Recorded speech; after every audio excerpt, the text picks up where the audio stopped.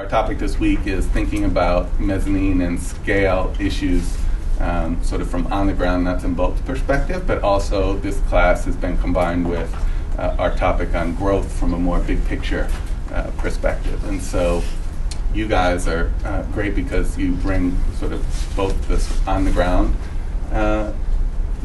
perspective based on the nature of your work, but also are deeply engaged in sort of the sector at large and can speak to broader issues. So John MacIntosh is a partner at SeaChange Capital Partners, and the first of two guests we'll have from that firm this semester. Its firm is capturing a lot of attention in the field because it's a new model, intermediary, based on sort of an investment bank model to help organizations scale and grow. And so we'll talk with him about sort of the thinking behind the model as it's developed and what they look for when they're thinking about taking on new clients. Mike O'Brien is the CEO of iMentor, which is now in the midst of a growth phase. As we've discussed, most of our perspective and discussion over the course of this semester is focused on pure nonprofit capital market and not paying much attention to revenue-generating strategies. But iMentor combines both sort of a philanthropic model for its direct programming, but also now a revenue-generating strategy that interacts with the direct service. So it's interesting to get that perspective and what he's finding at the early stage of his growth campaign. Iris Chen is now the CEO of I Have a Dream Foundation, which is a national organization, and will be able to talk to us about the challenges of managing an organization with multiple affiliates around the country, but also comes to that role from her position as the executive director of Teach for America in New York, and she led that through a very high growth period. And so again, sort of has been around these circles for a bit, an original Teach for America person, so sort of deeply versed in social entrepreneurship and also sort of the challenges of on the ground. And Danielle, say your last name. Scaturro. Okay, Scaturro is at Edna McConnell Clark Foundation, which also gets quite a bit of attention in philanthropic circles, both because they went through their own process of becoming much more focused in their own strategy of supporting high growth youth development organizations, and also more recently because they have been a leader in syndication, essentially bringing together other funders who can support members of their portfolio and sort of further growth even beyond where Edna McConnell Clark is taking them, and Danielle's been working on that closely. So issues of the capital market of syndication and exit strategy and growth is sort of all bound up in her work. So with that, I'll turn it over to you guys, and you can both share sort of your personal path, because that's always interesting for folks to hear how you got where you are, and then also if you want to give a snapshot, sort of the organizational perspective that what your organization does beyond what I've said, and how that shapes your thinking around growth generally, and then we'll get into sort of more topics in the area. Hi, I'm John, and I guess through mid-2006, I was fully in the for-profit world. I was a partner at one of the larger global private equity firms called Warburg Pincus, basically searching the world in a way for entrepreneurial-led organizations that we could invest in, and if they were successful by and large in growing, certainly in growing their income, which usually meant growing their revenue as well, we would make money for ourselves, for our limited partners, and for the entrepreneur.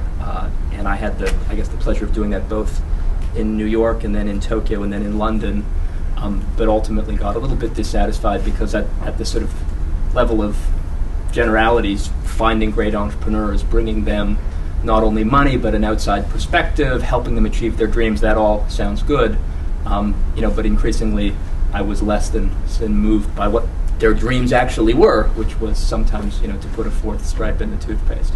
And I mean, that's fine. So I studied philosophy for a year.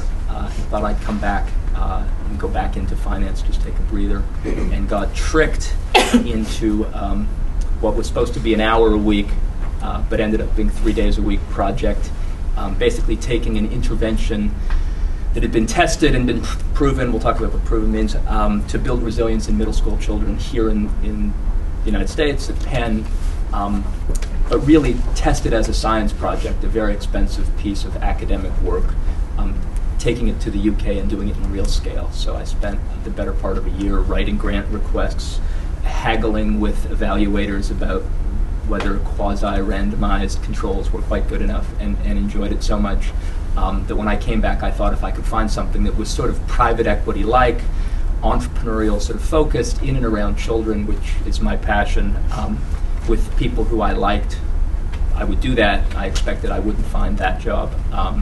But I met Chuck Harris, who you'll meet later this year, just after he had set up SeaChange. And 2 seconds on SeaChange, this isn't an advertisement, you're not our target customer, is there's something like 35,000, less now, people with $50 million plus of liquid net worth in this country.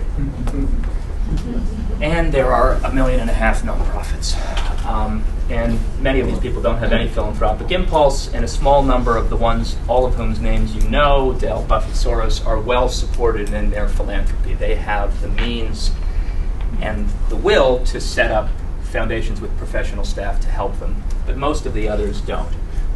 And our argument is that at least one useful thing to do would be to try to be an intermediary between some self-selected group of those people and some great nonprofits. And to make our life easier, we're focused on people, only on people who say, as part of my philanthropy, I'm interested in doing big ticket giving to institutions serving youth and children in the United States, social justice, national competitiveness, da-da-da-da-da-da.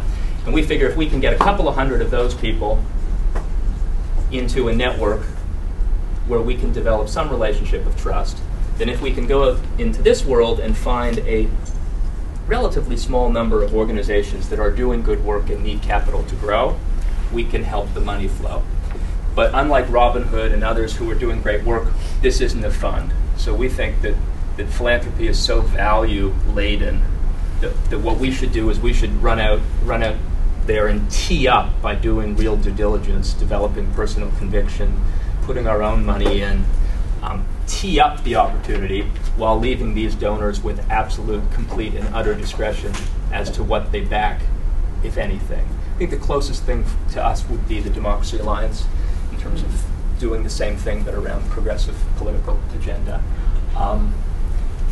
And I guess the last thing I'd say is we are looking for organizations that want to grow, but as we'll probably get to, not because I think most organizations should grow or even can grow, but just because that's where we think we can add value. Okay? Because most of these nonprofits have, at best, a through the glass darkly, totally non-systematic connection into the world of the wealthy, which is really a bad thing if they're trying to raise real money, because they're desperate to take a meeting with anybody who breathes and has dough. These people feel overly solicited. We feel we can sort of be a matchmaker. The one thing I would say, which is sort of different than that, we are not a fundraising agent for nonprofits. It's true that if we do what we hope we can do, a happy side effect will be that great nonprofits raise capital more efficiently, and that's where our heart is. But we think the best way to do that is by unambiguously being a fiduciary for donors. So we're telling donors, we've done real work and we think I Have a Dream's great and I'm putting my own money in and we're showing it to you, but we're not showing it to you because we've been hired by I Have a Dream. We're showing it to you because we think it's really good for you. And so a lot of the things we think about is, what kind of information can you flow to your donors, because we have an obligation to them while still not getting the nonprofit world too antsy. We have about 100 donors now, and we hope to do our first funding very early next year, and we'll see how it goes from there.